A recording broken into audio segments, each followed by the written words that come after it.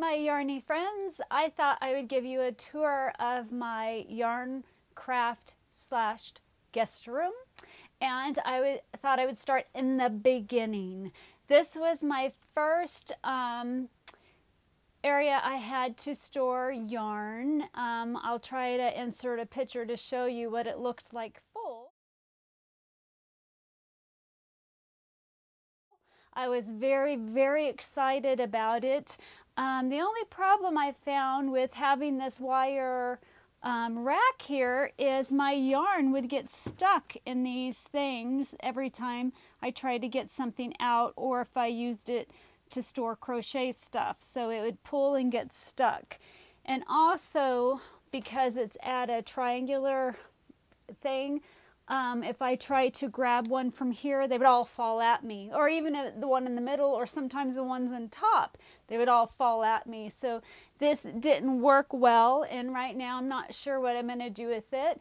My husband may try to build me some kind of a wooden insert that maybe has an extra shelf in the middle, and maybe down the middle this way and this way, to where I could still store some yarn in it.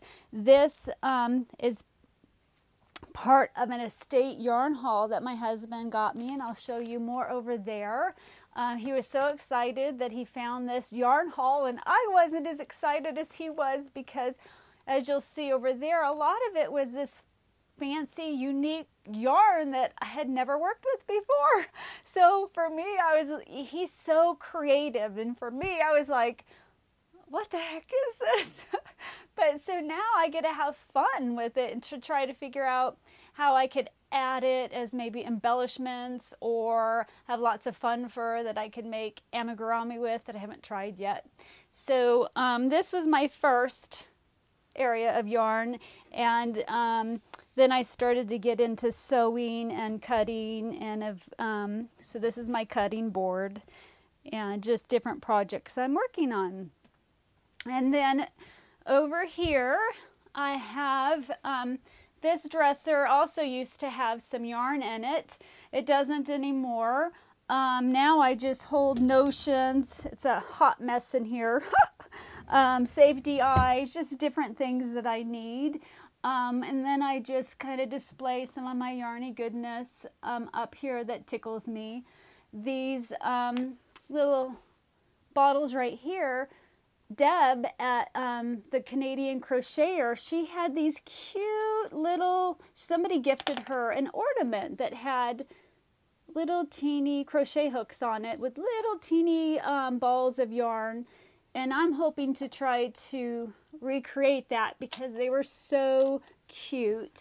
And then I have buttons that I got for a good price for $3. But unfortunately, it's really hard to find matching buttons when you get a whole bunch of buttons, especially in these big ones. There's hardly ever two of the same kind. So now they're more of a display piece.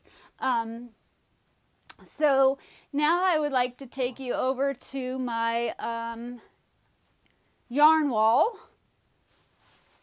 My yarny goodness over here that I just totally love. So this is what I graduated to in my collection of yarn.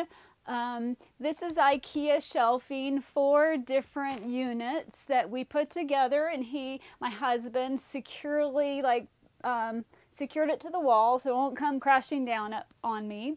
Up top up there is the estate yarn haul that he got me, and all the cool different unique yarns that I was like, oh no, what am I going to do with this? So now I have fun figuring out things to do with that. Then right here up in this corner, I am hoping to someday dye my own yarn. So this is everything needed besides all the utensil stuff that's in my garage. So someday I'm hoping to do that. This is yarn that I got from, I think Premier Yarns, their mystery bags.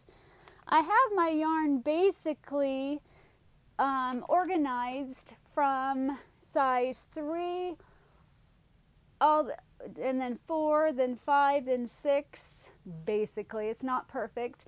And then I try to separate my acrylic from my cotton. So down here I have mostly cotton or cotton blend, and like this area is wool. This is wool, and it's hard to figure out exactly how to organize all this yarn. A lot of the yarn I got like really good prices for. Like these are Karen 1-pounders, and at Michael's I got them for $4 a skein. So if you like really watch their sales, you can have some really good prices. Like the Karen Simply Soft I got for like $1.88 a skein, and I could have got them for a little bit less, but I did my math wrong. The key to Michael's is when they have, like let's say the Karen Simply Soft on sale, and then you can do $20 off an order of $50, you're getting stuff for a great price. Some of this yarn I got for $1 a skein. These are all $1 a skein. These are all $1 a skein. These are all $1 a skein. Then I have a Hobby Lobby yarn haul, some up here, some down here. And then some of this yarn I have projects for. Repeat Crafter Me has this adorable teddy bear I want to make, and she has another adorable teddy bear out of this yarn that I want to make. And then I have my ice yarns. I have some here and here, and I have projects for these, but I don't crochet as fast as I collect yarn. My husband loves the yarn as much as I love the yarn. He loves looking at it. To us, this is art. This is our art piece wall. He likes to walk in and see it, and it pleases him, and it pleases me every time I walk in and see it. It brings me joy, and a lot of it I got for really good prices. My hope someday is to make lap gowns for the elderly. I used to do senior care, and I know how lonely that they can be, and I suffer with loneliness because of my chronic illness. I'm alone most of the time. So my hope would be to make lap gowns, go to a senior care facility, and for people who don't have family members coming to visit them, I'd like to go visit them and bless them with an Afghan.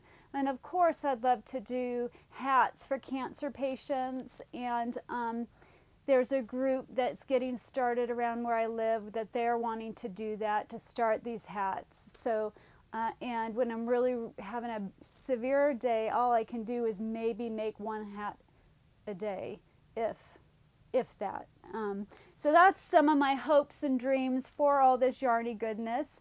And then over here, I have my button collection. My mom got me this at a thrift store, and she even organized it for me. So that was sweet of her. And then these are just different buttons that I've got. These I use for, I like to crochet flowers and take these tops off and actually put the flowers on them. I'll show you a couple I've made. And then over here are some baskets that I got for $12. I'll put a link to there. They were having a sale. They're roughly like $15, but like in my basket I have all my yarn for my minion. I made Bob right here for my sister, but I did it in the traditional blue without the hat. So I have 3 of this size, and they have little pockets in here that you can put your any notions or crochet hooks that you want. And they have some really cute patterns. And then moving over here to the left, this is my my little sewing area. So sorry, getting out of breath. So when I sew, I come in here. Hate this chair, it doesn't move. So when I go to iron, I have to like pick up the chair almost to try to turn around. So someday I'd love a different chair. And then but I love this area and it's a lot of fun. And then down here in the corner, I have a really big, long basket like those that is perfect for holding a long, big Afghan. So this is the one that's down there, and you pop these out. And this is what makes it stand up. And then, I'm having a hard time doing that. So then it actually holds, and these aren't in perfectly, it holds a whole Afghan, and you can carry it around. It has a pocket here, pockets on the sides, and I can't remember how much these were. They were maybe like $18. These were like maybe 18. I can't remember, but I'll do the website for you. So this is my craft corner. My sewing corner that I really, really love. And then the only thing left in this room is this pantry over here. It doesn't have anything crafty in it. Our kitchen doesn't have a lot of storage space in it. So this up top just has food, and then the bottom is cookbooks and everything like that. So this is my craft room, my guest room. And so when people come stay with me, they get to spend time with my yarny goodness. And I'm like, hey, don't stay up too late crocheting. So anyway, I hope that you enjoyed the tour of this room. This is one of the things that I'm really, really grateful for. I'm grateful for this room that brings me happiness. I wish I could be in here more often, but unfortunately, I'm not in here a lot. Get a little out of breath from standing up this long and talking this long because of my chronic illness. I have a condition called postural orthostatic tachycardia syndrome, and the longer I stand up, it's like I'm running. So I'm getting a little out of breath. My legs are starting to tremble a little bit, and but I wanted to show you this room and things that I was thankful for. I'm thankful for this room. I'm thankful for my husband, who supports me 100%.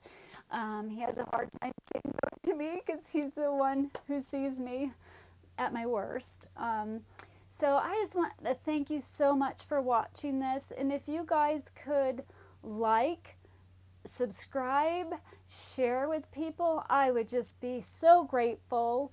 I would really, really appreciate it. And I would like to know the small things that you're thankful for. Thanks for watching. Bye.